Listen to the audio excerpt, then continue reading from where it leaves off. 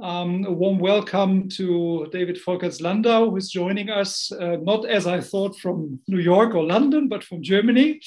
Welcome, David. Just a short introduction to you. You studied mathematics and economics at Harvard, got a PhD in economics from Princeton. You worked with the IMF and joined Deutsche Bank in the late 1990s. And you are the global head of research and the group chief economist of Deutsche Bank.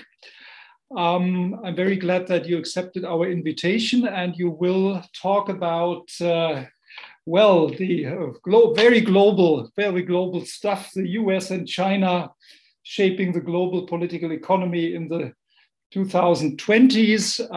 That will be an outlook until at least the midterm elections that we will have end of next year in the US. So we will have your talk, and all those who have questions should raise them in the Q&A function of Zoom. We'll then have a discussion, and I will be happy to moderate a little bit the questions then that will be asked. That's all I have to say. David, thanks again for joining us, and the floor is yours. Thank you very much, and it's a pleasure and honor to be here and speak to you today. This is a somewhat unusual audience for me. Typically, I talk to global investors and to macro funds and corporate CEOs, but I'm very delighted to be here. Ottmar Ising asked me to join this group, and I've known Ottmar for a long time, and he thought that maybe somewhat different perspective than what comes out of the usual macro economists might be interesting. I just want to say a few words. So Ottmar, during his very remarkable career, is something of intellectual conscience for us. In the sense that he reminds us that some of our fundamental propositions in monetary economics, that they are still very valid and need to be heeded. Just because you can get away with a monetary or fiscal policy that looks good and feels good in the short run, doesn't mean you won't have to pay for it later. There are some truths that matter sooner or later, and particularly these days where it's hard not to get swept away by consensus. But Ottmar has taught us, by example, to be steadfast in remembering what we've learned the hard way without ever being dogmatic. And I just want to say thank you for keeping the faith, Ottmar. To start with, let me slightly redirect from what you said I was going to talk about. I thought I'd talk about the pandemic and about the US and how I believe ultimately this will shape out over the next couple of years, rather than just focus on the China-US issue. First, two observations. The first one is that this is a different type of downturn, a different type of recovery. The pandemic lockdown is not a typical cyclical downturn. Instead, it is an exogenously forced shutdown of certain sectors of the economy. And that makes the dynamics radically different from the periodic cyclical downturns that we've come used to in the business cycle over the last 50, 60 years. And the timing and the dynamics tend to be very different. Most forecasts initially underpredicted the speed and depth of the downturn, and then completely underpredicted the speed and extent of recovery. You remember all these conversations about forecasts, whether it was a U-shaped downturn, whether it was an L-shaped downturn. It turns out to have been a V-shaped downturn, very different than what many people expected. Now, the typical downturn, cyclical downturn, is caused, of course, by central bank-induced monetary contraction or by a financial crisis involving the bursting of a market bubble or the implosion of excess leverage, like we saw in 2008. And this involves reduction of workforce, changing of investment plans. That all takes time. The lockdown, on the other hand, is a localized economic coma. That's the best way to describe it, which produces a very fast, very deep downturn in growth and employment. And the recovery then also happens very fast because you just simply open it re-up.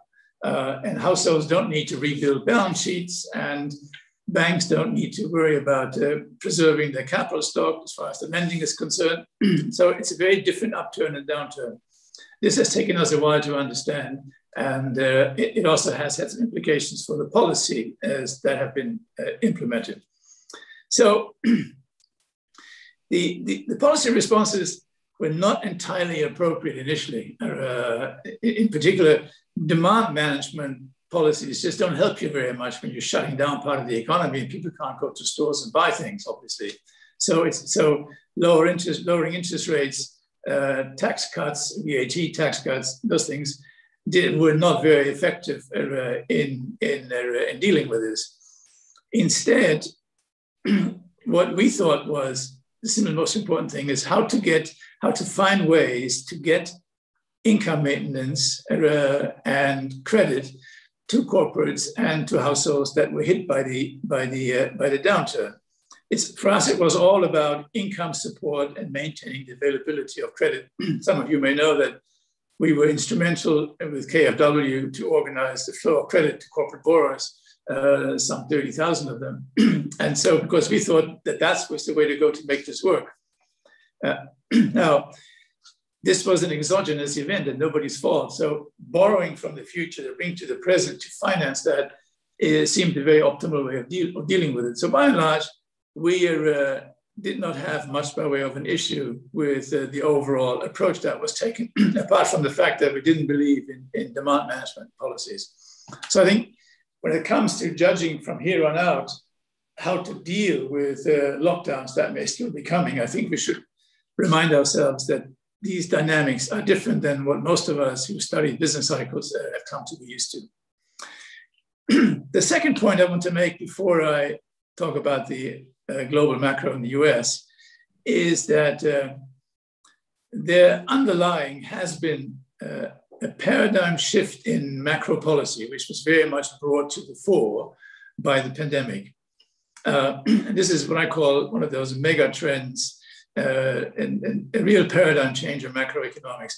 And that is the historical enlargement of the goals of monetary and fiscal policy in demand management and beyond. Not a revolution, but a slow evolution. There is now a growing belief, and widespread, that a more extensive use of monetary and fiscal policy can eliminate some, if not many, of the shortcomings of market economy, such as secular stagnation, achieving low unemployment rates across all subsections of the workforce, including minorities, and of course, saving the euro. Regional disparities in growth and income now have become a target in the US, for instance, and even quality of life disparities across different societal groups. And of course, climate change. The ECB has been talking about that, and the Bank of England. So this is now a list of policy goals that any pure Keynesian from the 60s and 1970s would find totally unrecognizable. So what has changed then? Well, first, the inflation constraint is thought to have been lifted. The reduction in interest rates to zero or below, and the massive asset purchases and the direct lending through TLTRO simply have not produced inflationary pressure. The impact on aggregate demand in Europe and in the US just has not been sufficient, nor has the growth in aggregates. So central banks can pretty much buy as much of sovereign assets as they desire, and it doesn't show up in our usual measures of inflationary pressure. Some of that has now been even extended by the recent change, for instance, in the Fed's mandate to hit an average inflation rate rather than hit the number 2. This is an important relaxation of monetary policy goals, because you can now define that average pretty much the way you want to, and you can keep rates steady even if inflation goes to 3% for a period of a year or two, and I'll come back to that in a second. In addition, there's been a shift, certainly within the Fed, as the FOMC recently announced, from a forecast-based to an outcome-based approach. That again introduces an even longer lag in the way monetary policy reacts to happenings on the inflation side. The second shift that has taken place is that the constraint on sovereign borrowing has been lifted as well to some extent. And basically, persistently low interest rates in the face of sovereign debt levels combined with the readiness of the central banks to backstop rises in rates pretty much has removed interest rate as a constraint on sovereign borrowing. I think a look at Italy with a debt to GDP ratio of excess of 150% for this year, and with a spread above Bunds of just 100 basis points, it is really a very, from an historical point of view, an extraordinary pricing of sovereign risk. So after more than a decade of historically low and negative interest rates, debt to GDP ratios above 100% have become tolerable. A country sort of looks downright backwards if its ratio is below 100%, and the Maastricht criteria of 60%, they look almost quaint when discussing this, and not likely to be achieved anytime soon. So basically, when we think about policy going forward and about how this might end, it is important to recognize that the two historic constraints on policy that held things in place, inflation and debt sustainability, are increasingly being perceived by policymakers, not necessarily by investors, but by policymakers, as not being binding. And there's sort of been three steps in the escalation of monetary and fiscal policy. One, what I call is MP1, interest rate policy, and with passive fiscal policy, but not really related. And then MP2, interest rate policy becomes ineffective, and you have a QE as an extension of it, or direct lending through things like TLTRO, and fiscal policy is still passive bystander.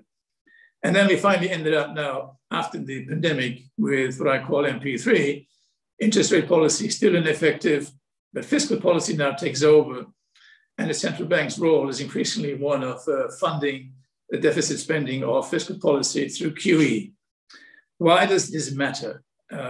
Well, when you work through interest rates and even through QE at the longer end of the curve, the price of credit, the single most important price in the economy, goes up and down. It is this price system, the invisible hand in a private sector, that allocates the resources through the circular movements of an economy. Whereas when you go to it's impersonal, it's just a price system that allocates resources. When you go to deficit fiscal spending with debt issuance monetized by the central bank, the adjustments work through government programs that directly send resources to where they're thought to be needed. So it's a very targeted approach of adjusting resources and jump-starting the economy. Rather than doing it neutrally through a price system, you now have a political apparatus that assigns the spending in order to stimulate the economy. In addition, the possibility of using policy more extensively, such as monetary policy and fiscal policy, that has brought into view a far greater number of goals than we ever had before. We generally have become far more risk averse when it comes to recessions. Tolerance for recessions, unemployment at what would normally be regarded historical levels, cyclical levels, has very much declined. And evidence from the past 40 years suggests that central banks are now far more likely to lower rates when anticipating a downturn, or keep rates lower for longer if growth is slow to return. We saw the Fed's episode in 2016 and 17 being a good example of that. The second extension is that macro policy is no longer just demand management, the way classically trained economists think of it. It's requiring a much wider set of societal goals. For instance, with monetary policy, we no longer just talk about unemployment numbers such as U3. In the US, we've now started very much to talk about a disaggregated unemployment number for minority groups, for instance, in some regions of the country. And we now talk in terms of the Fed, and you will have heard, some of you may have heard Powell's speeches recently. We talk about maximal employment targets rather than full employment at 4%. And that put that together with an average inflation objective, and you can see how the ability of policy to think that these goals can be reached has been very much enhanced. It's interesting to me that at an age where the word sustainable is used with almost everything that we touch and see and do, there's very little consideration being given to the longer term sustainability of macro policy. Now, to the US. As is always the case, the US as the biggest and the most influential economy is leading the way, and that is also where the global risks are. The US has become, as you know, it's become intensely political and polarized, and the macroeconomic and other policy is, of course, no exception to this. So one has to see US policy, including macro policy, Fed and fiscal, very much through the political lenses of the day. We have somewhat an advantage because we sort of think ourselves as sitting mid-Atlantic between Europe and the US as a research group, and hopefully have become less politicized than many of our colleagues in the US. Now, in the response to the pandemic, the US response was fast and it was overwhelming. The US passed the CARES Act on March 27th last year. That was 2.2 trillion of almost all income support payments, just the way we would have recommended it. And it will result, according to the Congressional Budget Office, independent office, at about 2 trillion to debt, about 10% of GDP. In all these numbers, I will give you the dollar numbers, but always remember, US GDP is roughly 20 billion, so you can easily convert it into percentages using 20 trillion using that number. So 2.2 trillion, excuse me, was the first stimulus package coming out of the Trump administration. Then there was an additional 600 throughout the year, and then a 900 billion stimulus was passed again in December 2002. The US disposable income in 2020 actually grew. It grew by about 3.5% rather than falling, even though we had people out of work and very high numbers of unemployed. But the fast dispersing programs in the US were so powerful that the US disposable income actually grew. So the total of 3.7 trillion, or 18% of GDP in 2020, we considered that it's a defensible number. It's huge, but it doesn't look totally strange. It's very generous, but it got political support from both parties and from the population.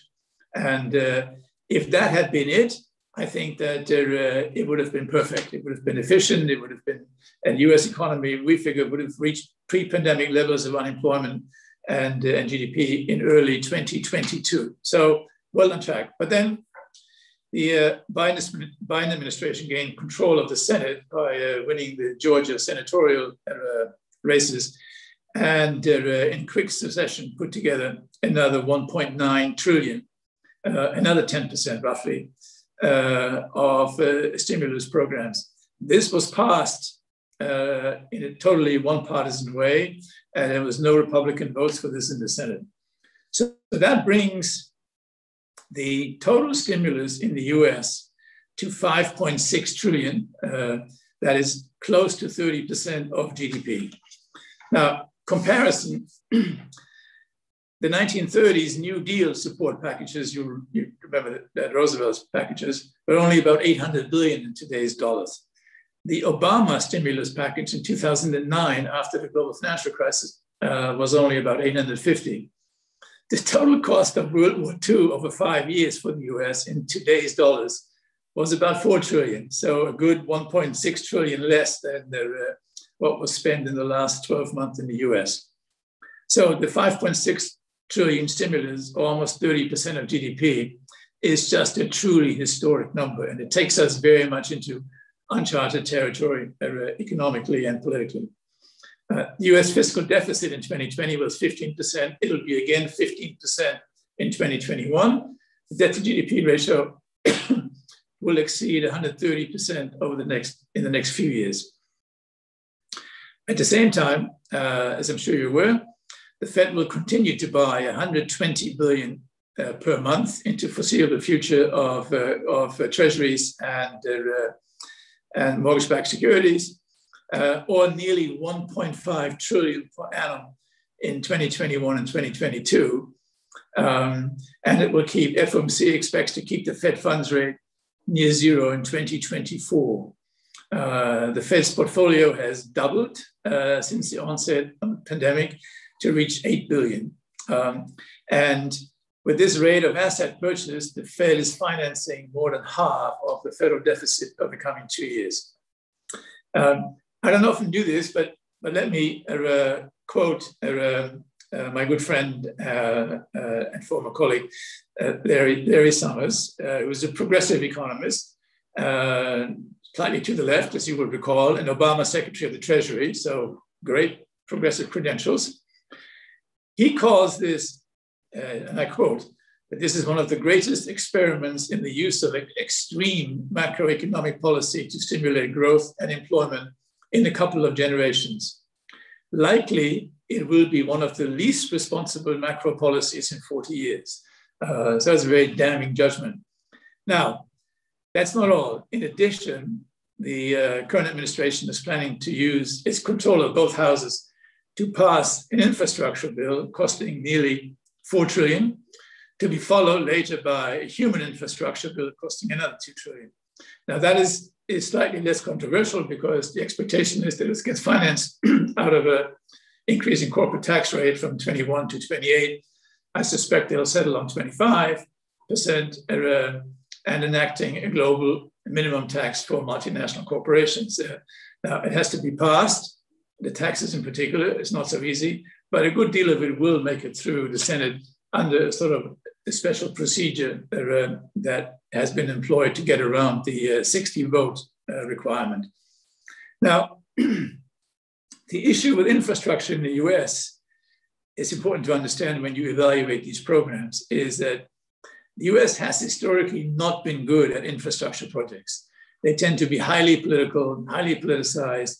They tend to be what Americans call pork barreling, paying off the states, paying off labor unions. And for instance, the Obama package of 800 billion was supposed to be mostly infrastructure. In fact, it turned out doing very, very little. Obama used to term that this 800 billion was being spent on shovel-ready projects. But in fact, there was less than 10, 15% actually went into infrastructure. But it's important to recognize that these numbers are so big, the 5.6 trillion and the infrastructure number, that they will support very big, bold programs if properly implemented on a bipartisan basis. And they will undoubtedly go a long way towards transforming important parts of the US economy and the US political world. As much, I would say, perhaps even more so than the New Deal under Roosevelt. Now, the outcome for us, or the immediate concern for us and for the people that I normally talk to, is the following. This is going to produce what we have come to call a Goldilocks economy for 12 to 18 months. It will be anything unlike we have ever seen before. The result of such massive stimulus is that we will get a boom year in 2021 and the first half of 2022. Just a few indications. The aggregate stimulus expected in 2021 is about 4 times as large as the output gap would have been, or the gap between actual and potential output. So it's 4 times as large as the output gap. At the same time, all the stimulus, we also have US savers that accumulated a total of 1.7 trillion in savings, in excess savings that is just waiting for pent-up demand, another 10% of GDP. So you put this all together, the 5.6 trillion stimulus, the almost 30% of GDP, the anticipated infrastructure bills, another 4 trillion, the 1.7 trillion excess corporate and household savings. And you can just, you don't have to be a very insightful economist to understand this is going to produce an absolutely massive boom. After declining by 3.5% in 2020, we expect that US growth will run in the historical, totally unprecedented range of 8 to 10%, more likely towards 10 and towards 8 in 2021, and only slightly less in H1 22. Just to add some credibility to that, the FOMC forecast growth forecast for 2021 is already at 6.5%.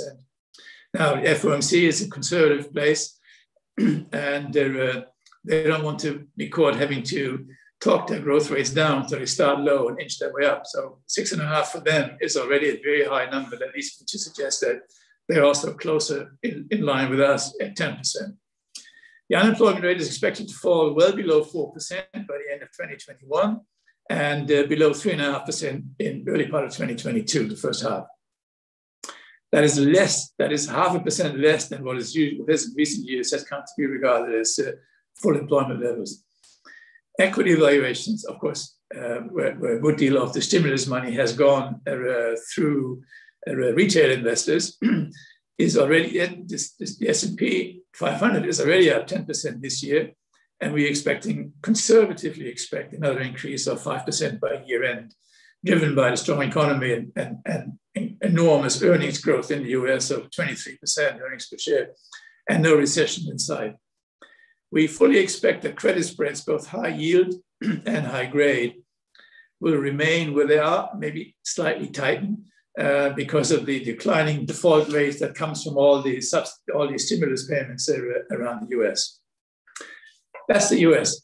The divergence between the EU and the US on this policy in this year is striking.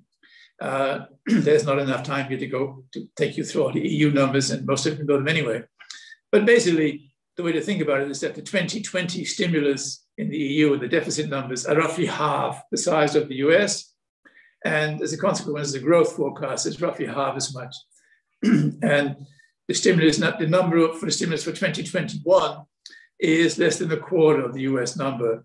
And the same goes for debt and deficits. You all know German deficits, German debt to GDP has moved from 60 or will move from 60 to 80%, which is a very far cry from the US, which we expect to move well above 130 by 2022. So these are very, very significantly different numbers. For once, the EU deserves credit for staying on the safe side of using stimulus packages.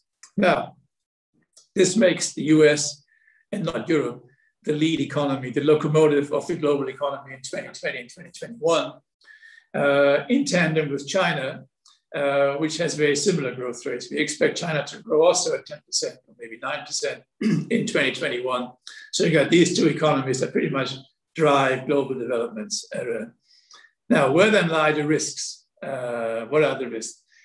The inflation risk is perhaps the most serious of the risk.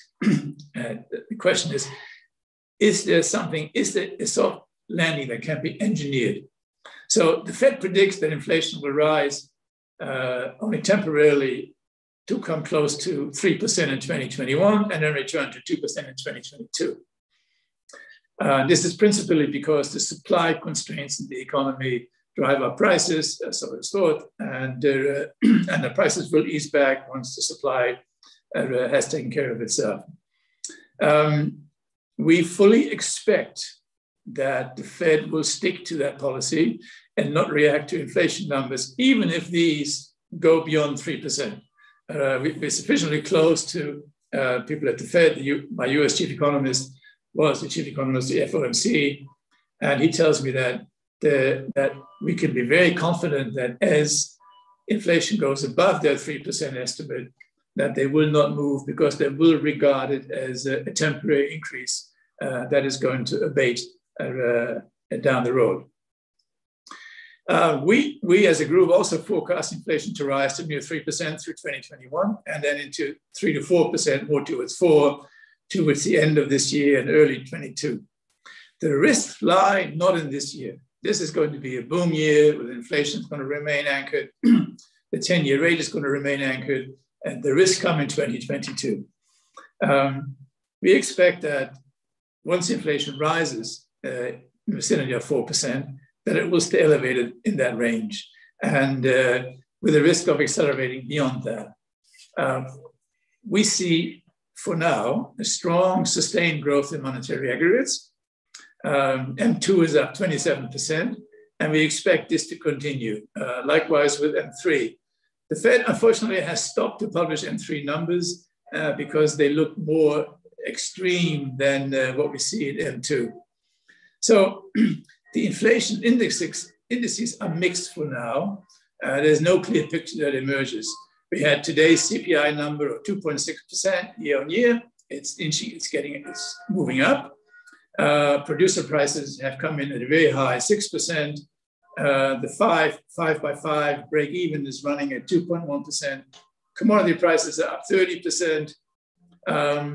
Increase in input prices and services and manufacturing are also up significantly, double digits. But there's nothing in the data right now that could really make you want to jump and say, see, inflation has arrived, it's coming, and expectations are being impacted and being unhinged, and we have to do something. We're not there yet. So this is very much a question of judgment.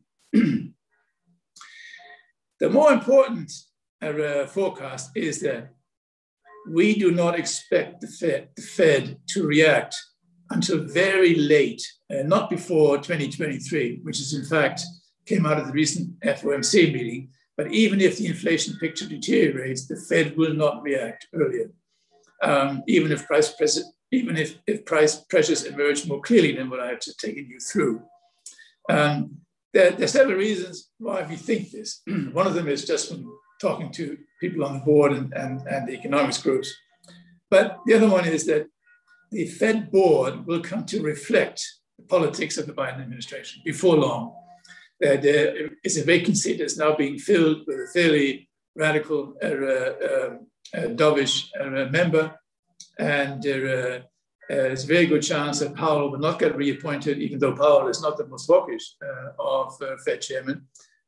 Likely he will not get reappointed. So Biden has a real chance over the next 12 months to redo the board in his image. The people surrounding the administration, the advisors on these issues, tend to have very little concern and fear for inflation becoming unhinged. And that I regard as one of the most troublesome aspects of this. So no, we do not expect the Fed to react. And that is what we see as the major problem. Let me just one more quote from Powell just recently. Powell said, "We consider raising rates when the labor market recovery is essentially complete and we're back to maximum employment and inflation is back to our 2% goal and is on track to move above 2% for some time. It'll be a while until we get in that place. That is 3.5% unemployment. And it is actual number, not a forecast." So from that, you can see that there really is a very strong predisposition to stay put. Now, for those of you who seek lessons in history, because much of our quantitative macro modeling doesn't work very well anymore, I would suggest that you go back and look at the analogy of these events in the 1960s, 1970s, where we had the same situation. Inflation was very low, almost non-existent.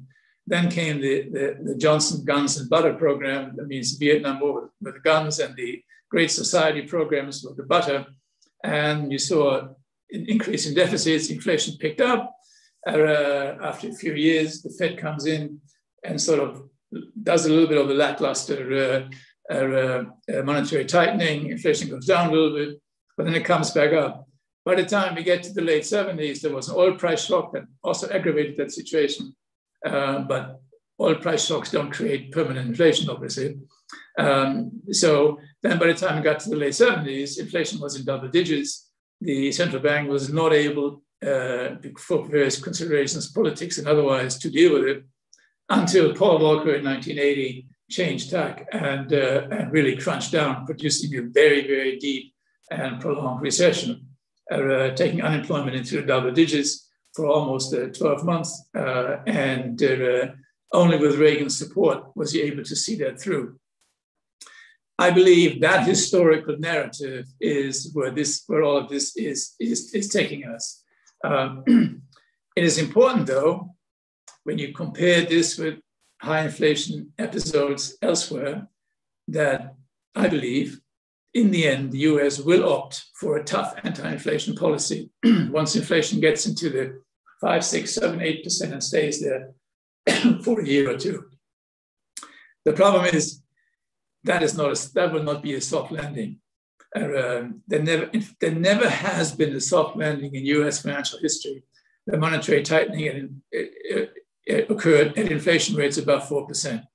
So we expect in 2023 a very hard, crippling landing with a deep and lasting recession with tremendous global spillovers into the rest of the world and a potential political instability.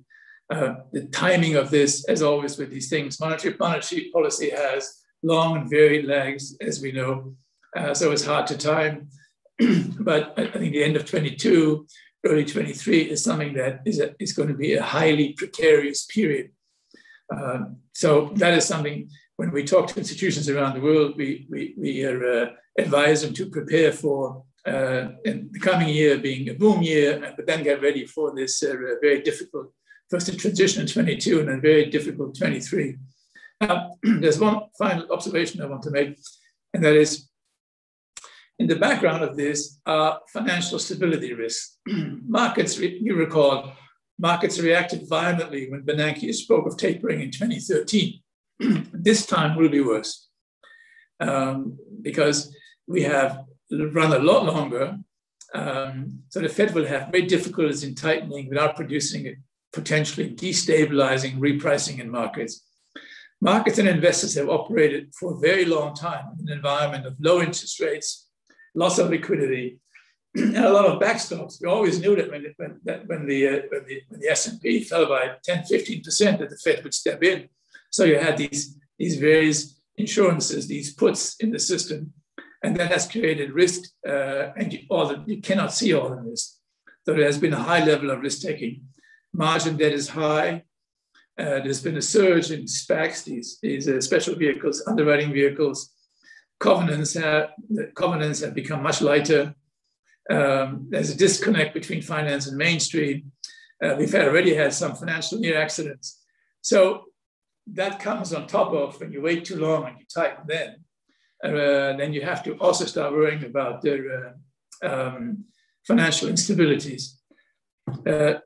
In summary then, I think it's important when we think about the downturn and about the recovery that is engineered by lockdowns to keep in mind that the dynamics of this are very different from cyclical downturns, that the standard macro models and macro thinking does not get you very good estimates of what will happen. Secondly, I think it's very important to bear in mind as we do unconditional forecasts, in other words, forecasts that are not conditional on a policy, that there's been a creeping expansion of mandates for monetary and fiscal policy beyond just the managing the business cycle fluctuations. Third, persistent low inflation, low rates for more than a decade have reduced perception of inflation risk and debt sustainability risk. We have become very used to it. The generation that still understands high inflation and high rates is gone for almost all of them. So it'll be a problem to make people alert to that again. The US, number 4, the US is leading the pack with a massive stimulus that is historically beyond anything we have seen, including all the big wars. This is just a completely new page. So our ability to understand how it will work is somewhat limited because this order of magnitudes is something that we all have to get used to first.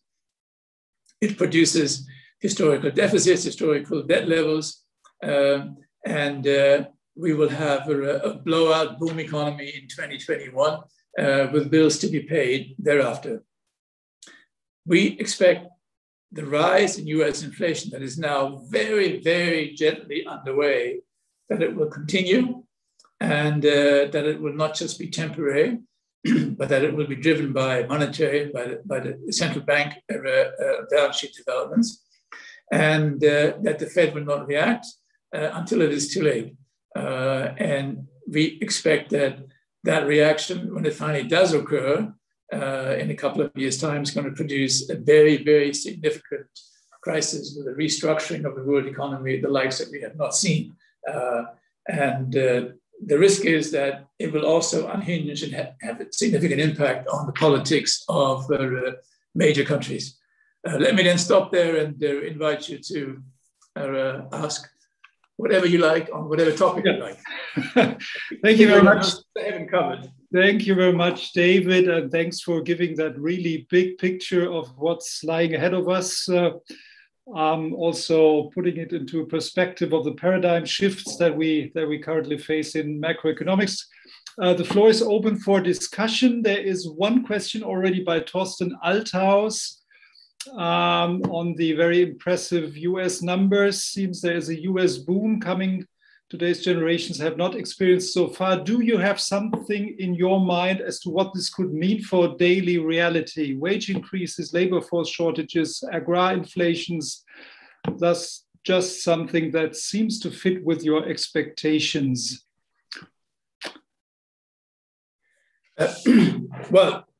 Obviously, in any boom economy, I expect that this will, and already has, of course, show up in markets first. In asset markets, we expect very significant price increases in the principal assets, in equity, and real estate, obviously.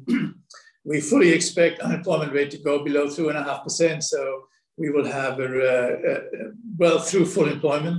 And as I said, we expect prices, both consumer prices, certainly consumer prices, to remain subdued, except in some sectors that experience supply bottlenecks.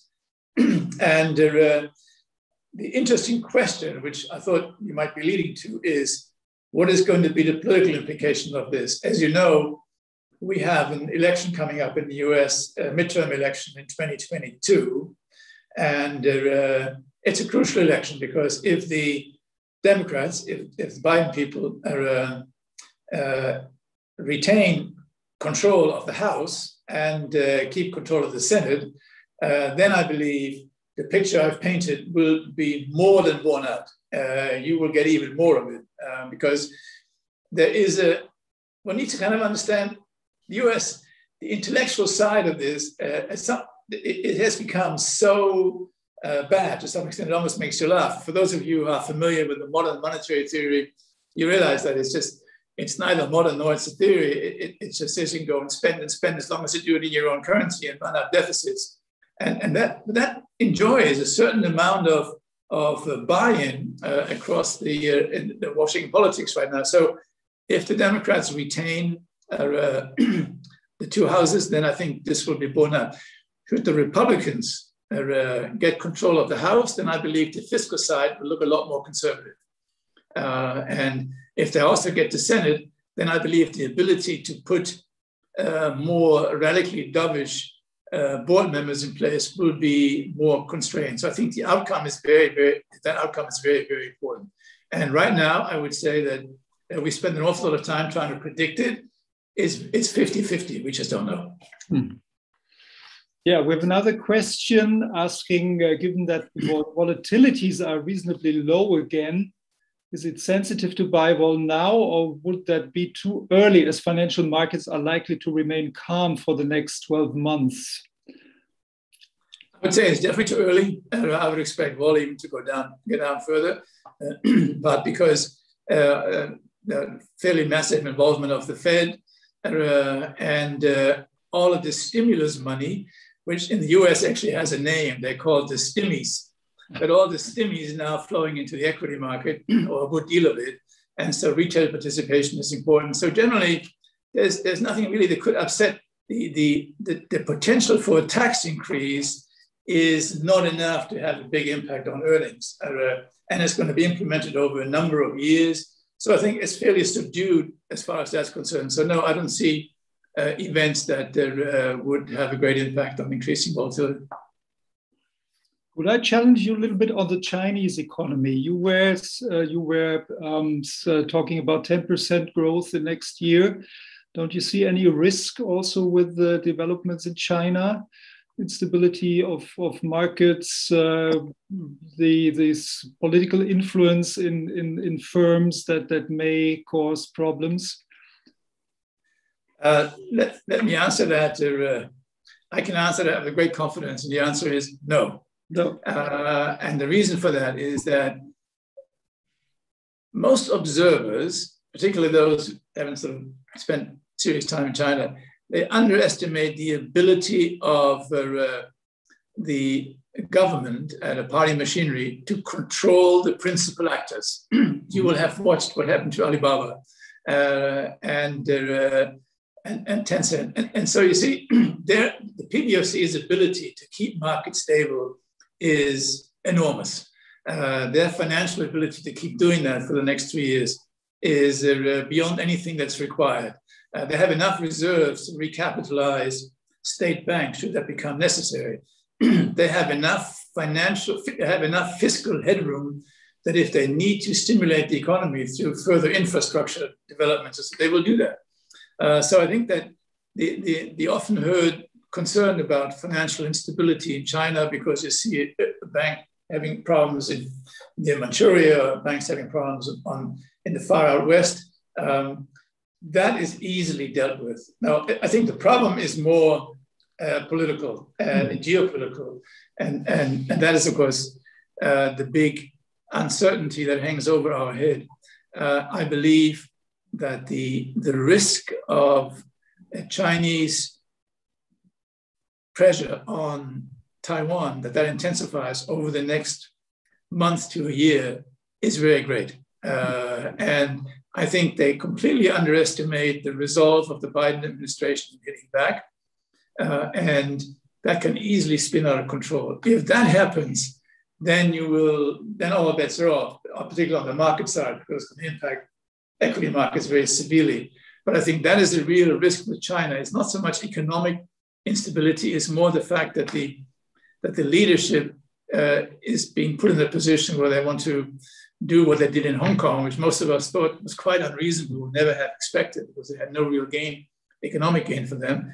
But Taiwan has a real gain, because the Taiwan Semiconductor Manufacturing Company is the company in the world that produces most advanced chips, about 80% of them.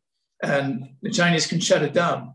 Then your children's Nintendo games, the new version, wouldn't work anymore, because those chips come from there, or the chips in US and European fighter planes, the replacements won't be able to be procured. So Taiwan is hugely important, and the Chinese know it. And it's very, very difficult to rule that out. I mean, the example is, if we had sort of asked ourselves, what will they do to Hong Kong, let's say a year ago, we would never have come up with thinking that they would actually have a complete political takeover. So the same way, I think, if we wake up one morning and we see that the mainland is blockading Taiwan, we won't be surprised. We said, yeah, that kind of what we thought might happen. So I think that is a huge risk with regard to China and geopolitically. There's one question asking, do you think the Chinese could control some commodity prices, iron ore, copper, or others, to avert to high inflation pressure? Yes. I mean, we see what they've done with iron ore in Australia, and they're prepared to play hardball if they get criticized politically, as they're doing with Australia. Whether they can actually sort of control prices by getting the price to be in a particular range to hurt the supplier, that depends on what it is. If it's a question of rare earth, the answer is yes. If it's a question of iron ore, or oil, the answer probably is not. So then the global markets are big, and no, China is big, but it's not that big to have that kind of control. Yeah. Ottmar Issing has a question. Sends his best regards and thanks for your presentation. And he would like to know what should, in your opinion, be the exit for fiscal monetary policy in the US or in the Euro area? How could that be managed? Good evening, Ottmar. Happy to answer your question. I believe that, one, they should have started a long time ago, in the sense when the US, when was it, 2016, 17, the US tightened and rates went up. And then there was a slight increase in unemployment, and they immediately let go. I believe we should have seen that through and let it work out by itself. So the exit has to be of a gradual withdrawal. For instance, I'm very astonished as to how radically the Fed speaks of that they don't want to do any tapering. Now, we're not talking about raising rates. We're talking about reducing the monthly purchase from 120, let's say, to 80. Now, we're going to have an economy that is already growing very significantly, and that year on year will grow near 10%. This, to me, would have been the time now to say, yes, we see some underlying pressure, and we're going to start tapering, and then we will think in terms of raising rates perhaps at the beginning of 2022 rather than in 24. So to some extent, Otmar, I would have brought all that forward by maybe 2 years and to start talking about it earlier. And yes, in my world, that would have been enormous pain. I think that equity markets would have reacted violently to that. But that's the pain as a central banker you need to be able to take. And the Fed is no longer prepared to take that because they feel that through wealth effects and so it feeds into the real economy. So I think that we're letting it run much too fast and much too long, and it's not going to get any better. Maybe just to conclude the discussion, 2 questions that tackle 2 points that you did not talk about. One is your expectation on the market for carbon certificates, something that also the Biden administration apparently is very much after, and also the ECB is talking about going into the sustainability issues. And the other is a question on whether you see any negative effect for the global financial stability from further unlimited cryptocurrency growth. So the carbon certificates and cryptocurrency. What's your opinion on that? Well, so whether it's carbon certificates or whether it's a carbon tax, if you think like an economist, these are the obvious things to do. And everyone who is in an advisory position keeps pushing those. And the problem is that the political acceptance is very limited, even in the US. There have been some surveys recently about the imposition of carbon taxes. And among economists, it's almost 99% in favor. Among a general population, it's like 2/3, 80% against. So it's really a question of I believe we as economists haven't done our job very well in being persuasive that if you don't want quantitative rules and if you don't want governments to prescribe what you can and cannot do, then you need to find a tax system that will do that. And carbon taxes or carbon certificates, it's just another way of doing it, would be the way to go. But I'm not that optimistic that we will be seeing a massive increase in either. Yeah, and the cryptocurrency, is that something that will get boosted by this inflation expectations that you were talking about? To some extent, yes. But when you think in terms of crypto and gold, comparison is often made that gold's been around for thousands of years. It's been a store of value for thousands of years, even though it isn't good for anything, yet it has real value. But it has the weight of centuries of history behind it, where people have thought that it was worth something, and that is what gives gold value, however ephemeral that is. Crypto is a slightly different thing. It doesn't take very much from the Fed, the ECB, or the BIS as a joint organization to put it to death by simply prohibiting it. So we have to kind of be very careful in how we think about crypto. And I am skeptical that the monetary authorities will so easily allow seigniorage to be taken away from them by some guys who come up with more bitcoins. I just don't think that's how the political world works. There's serious money to be made by issuing this, not just by the holders. And I don't think that central banks will sit idly by letting that happen. But anything that enhances that gives us other alternatives, that introduces a certain amount of competition among money, I've always regarded as a good thing. But we have to be careful that there's a broader issue here, and that is we're sort of at a crisis in capitalism in the sense that there's just an enormous amount of criticism of income distribution, of the ability to make money quickly, and we have to be very careful that all the money that's being made in crypto doesn't kind of add a lot of fire on those flames, because it's going to come back to our doorstep and get people like Trump elected. So I think there is a broader issue here as to how to think about this, and I'm concerned about that. Yeah. Thank you very much, David. That was really a great presentation and a very, very interesting discussion. So a lot of urgent problems that you tackled, and we will see what comes out of this for the coming years. Let me switch to German.